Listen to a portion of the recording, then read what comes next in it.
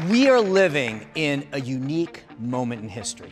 Transformational changes are happening across sectors faster than ever before. The pace of change is starting to exceed our ability of traditional organizations to adapt. They're still designed like centrally planned economies, where one entity decides where does talent go, where do jobs go, where do resources go. And we know central planning doesn't work. It's not able to keep up with this fast pace of competition that we are dealing with. As Jack Welch said, if the rate of change on the outside exceeds the rate of change on the inside, the end is near. So I took 367 companies that have appeared on most innovative lists of the last 5 years, and I said, how many of these outperformed their competition? And what I found is only 13 companies outperformed. So there are really only 13 companies that we can say actually are innovative.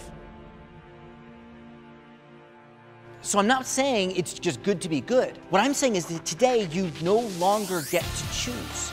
If you just want to maximize shareholder value, the smart thing to do is to engineer a strategy that is good for the world.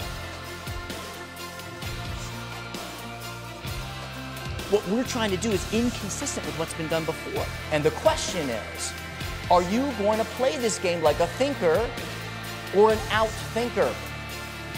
My favorite phrasing of what they're looking for is that of Gandhi. He said, first they ignore you, then they laugh at you, then they fight you, and then you win.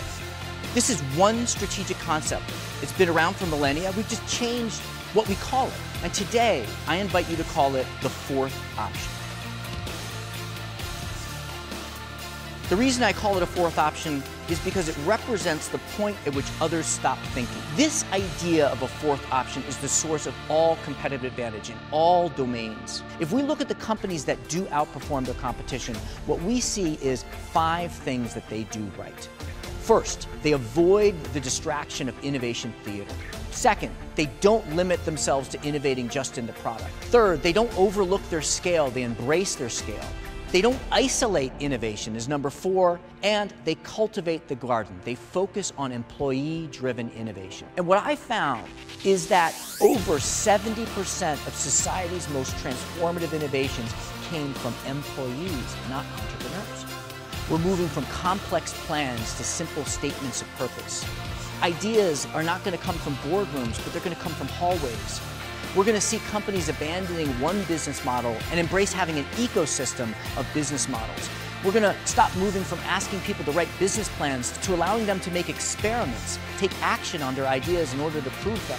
We're going to move from hierarchies to small, agile teams. And companies are going to evolve from centrally planned economies to platforms where people are free to find opportunities, select them, rally the resources to pursue them, and impact the world.